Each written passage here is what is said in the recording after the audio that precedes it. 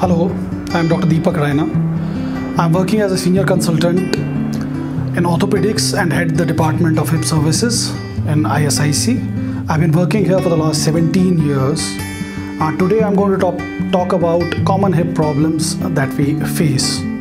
There are basically two categories of hip issues that we face. One is in the younger population, wherein because of various pre-existing diseases or various other ailments, the hip cartilage starts to erode. That's called as hip arthritis. Generally, in our population settings, it is secondary to either rheumatoid arthritis or related diseases like ankylosing spondylitis and other diseases.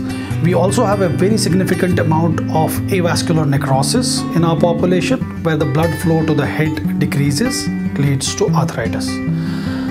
The second group of patients include elderly population who come to us mainly with fractures in the hip due to osteoporosis. Okay, so how do we deal with them and how do we prevent these problems? One, in a younger population, any pain starting early in life should be addressed.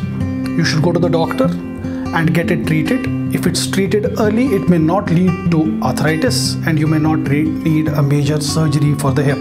It can be treated, most of the times it can be treated with medications. In elderly populations, prevention of osteoporosis, prevention of fall, their cognitive behavior has to be monitored.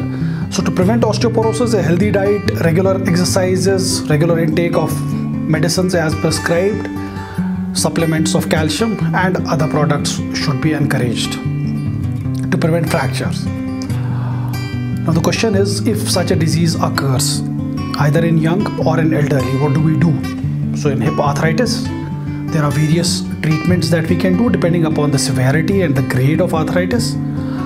If it's localized to one area, we can just repair that area, or that's called cleaning that area, that's called debridement.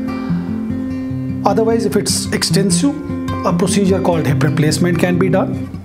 In elderly population with fractures around the hip due to osteoporosis, again, various surgeries should be done. We should not sit at home. In case you suspect a fracture in an elderly person, it should be taken to the hospital and immediate remedy can be done. The treatment with surgeries involves immediate mobilization. We can immediately start weight bearing after the fracture and they can have a normal, decent life after the surgery.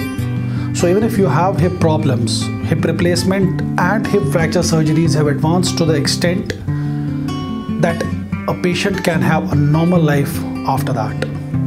Thank you.